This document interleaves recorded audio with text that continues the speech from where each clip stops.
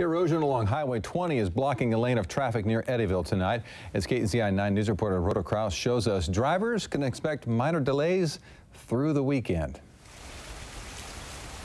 The Yaquina River took an awful lot of snowmelt and some pretty heavy rains in a short amount of time and became pretty high and very forceful.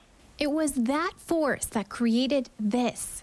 We discovered the erosion yesterday, and we took immediate action and restricted the lane at that location.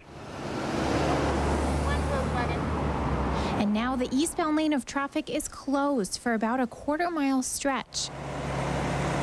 The Oregon Department of Transportation says the embankment's eroding in a spot on Highway 20 near Eddyville. Now, it's this erosion right here that ODOT's concerned about. Now, they say the foundation underneath the roadway is solid, but they want to be able to patch this area up before they let drivers back onto the eastbound lane. It was affected by the river at the river level, which allowed all the soil above that point to slough off. We didn't lose any pavement. It hasn't eroded back beyond the edge of the pavement, but it has weakened the shoulder to where we feel that we need to close that lane. But ODOT says there's no threat to the road.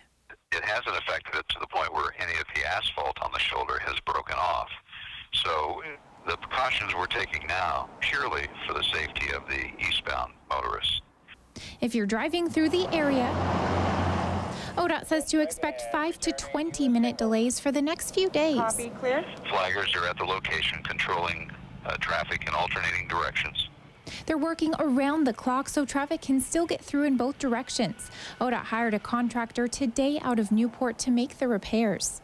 Construction begins tomorrow morning to rebuild the embankment. ODOT says it hopes construction will be done by the end of the weekend.